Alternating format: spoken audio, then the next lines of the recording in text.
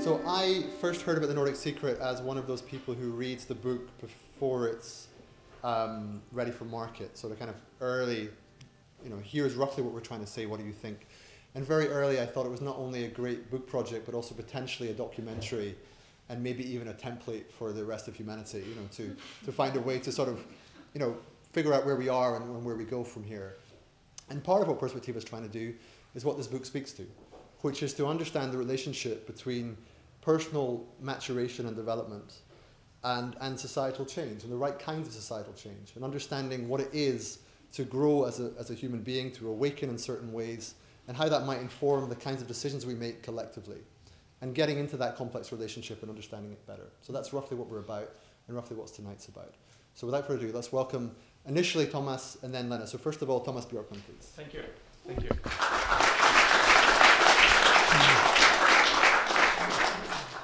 Thank you very much. In the 1870s, all of the Nordic countries were amongst the poorest countries in Europe. 70 years later, before the Second World War, we were all the Nordic countries, on top of almost every list.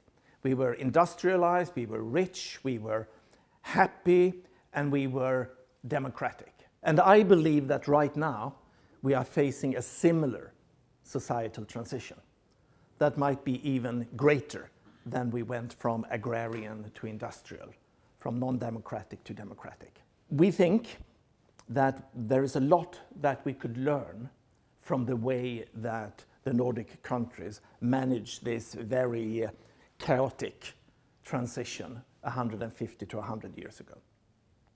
So the starting point for writing the book was really that we found a few old newspaper articles.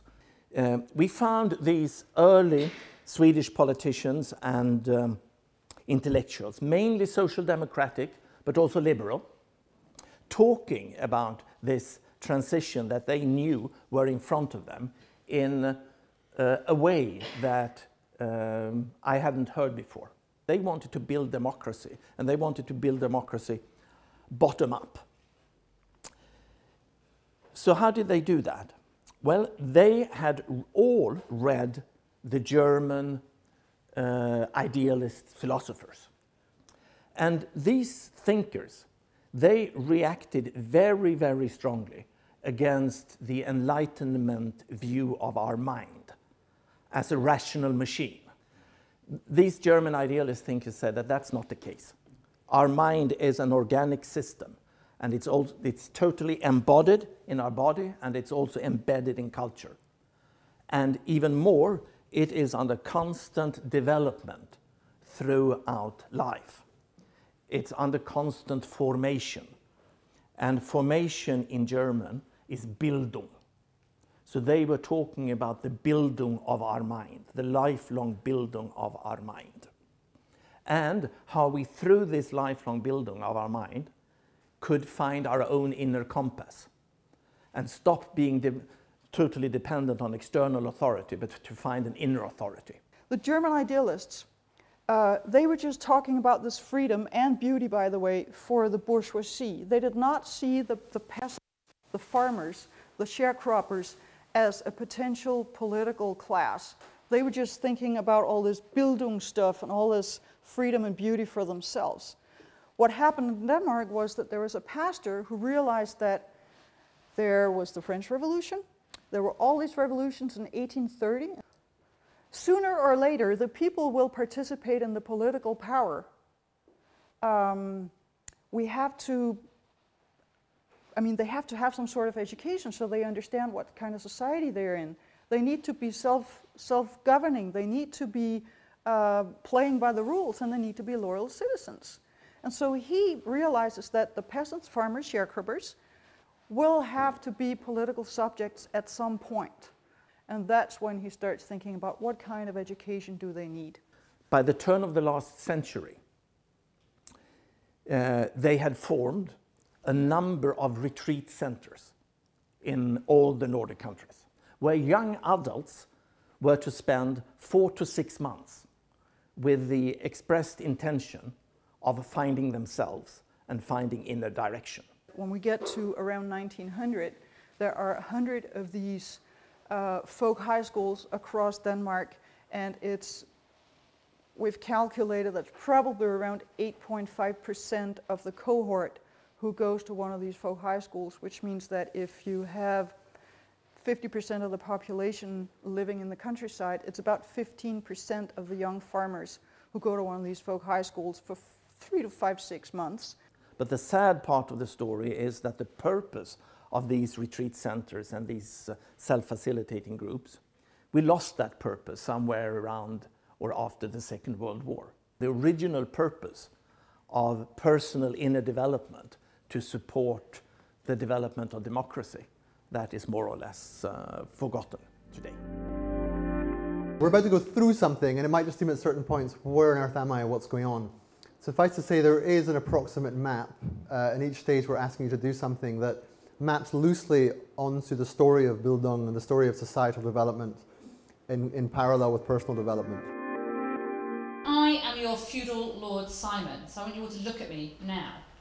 Okay? You have no choice in looking at me, because if you don't do what I say, you're going to die. So Simon says, touch your head. Simon says, touch your shoulders.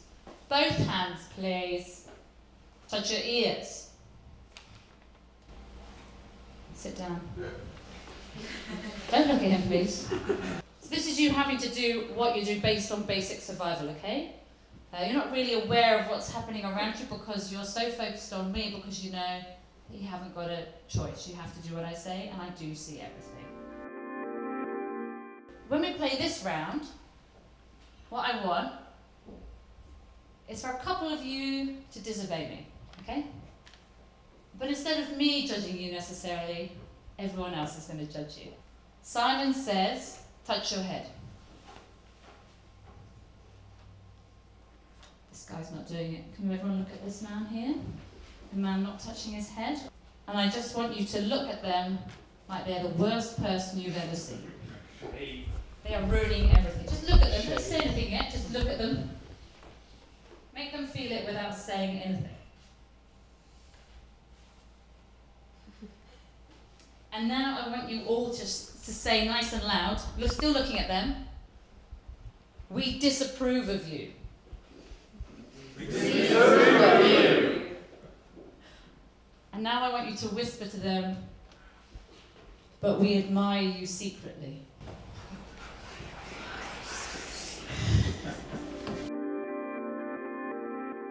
So now you're all individuals, okay? So instead of doing what I say, you've got your own ideas, okay? So what I want you to do is to command yourself. Every single person in this room voicing what your command is, and then following your own command. Touch your head.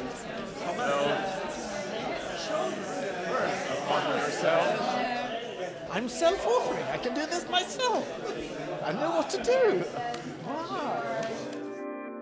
So I want you to get into 3 groups. So if you can organise yourselves into systems, souls, and society.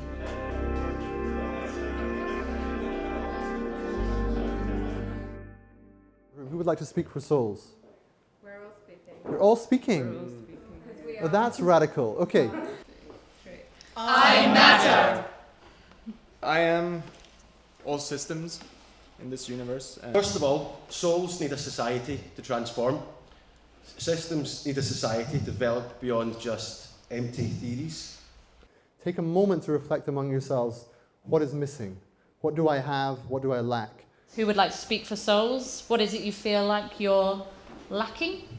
We talked about being embodied and having perspective.